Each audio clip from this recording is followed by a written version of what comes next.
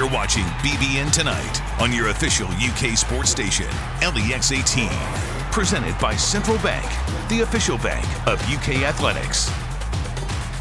Well, welcome back to BBN Tonight. Starting on Monday, I'm going to have a brand new co-host with me here on the show. And in order to get you ready for that, we're going to introduce you to Anna Tarullo. And Anna, welcome into BBN Tonight. Thank you. I'm so happy to be here. So, all right, let's start with the big question. Louisville native, how did you stay away from the other team and how did you become a UK fan? It was hard. So, you know, grew up in Louisville. My dad is a Louisville grad and went to probably more U of L games growing up than Kentucky. And I think my dad just kind of gave us the opportunity to pick. Okay, so I went to my first game at Rep Arena and was just blown away. The guys in the blue jackets. And then when you hear the winningest program in college basketball, it's kind of hard not to choose that. I just love the history about it. I love how it's so on the national radar. I think I was proud. It made me even more proud to be from Kentucky to rep a program like that. So since I was little, Cats all the way.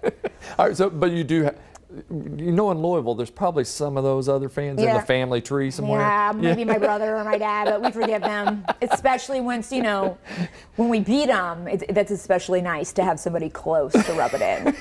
All right, so you mentioned the game. What was that like going to that first game? What do you remember about it that just was like, this is the place? I remember my eyes watered. I was like, probably 11 or 12, and I was like, I'm in a cathedral of sports. I'm like, heaven has to be like Rep Arena.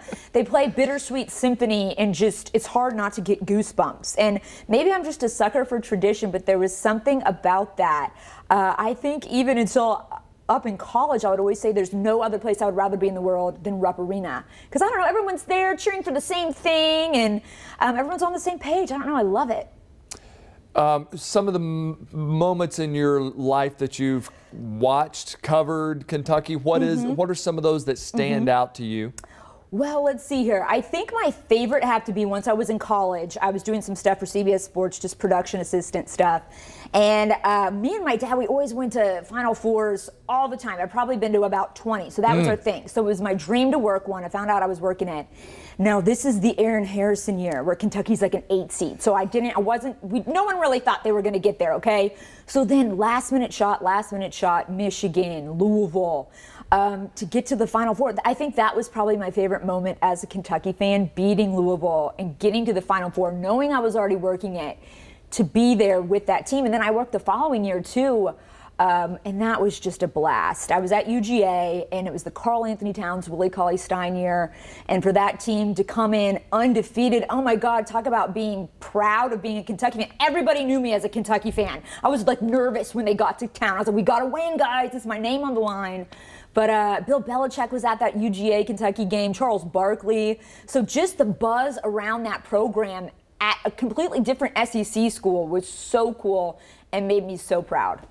So you come from West Virginia where you've been working recently, but the thing I love is that whole time you were up there, you did your job, but at the same time, you're still tweeting. I was Cats all the way. Yeah. And it's hard to shy away from that. You know, I know you don't always want to be a homer on Twitter, but, you know, if you're not on the clock and you're watching your team, it's hard not to do that. And I really lucked out there, too. We had a lot of Kentucky fans in our coverage area, so they didn't look at me like I was an anomaly or like I was crazy. But, yeah, so that was just so fun. Twitter's my favorite part of this job, just interacting with people, you know? And I think there's no other fan base like Big Blue Nation. Truly, even when I was in West Virginia, I think I had the most interaction with Kentucky fans on Twitter because we're proud. We're proud to be there.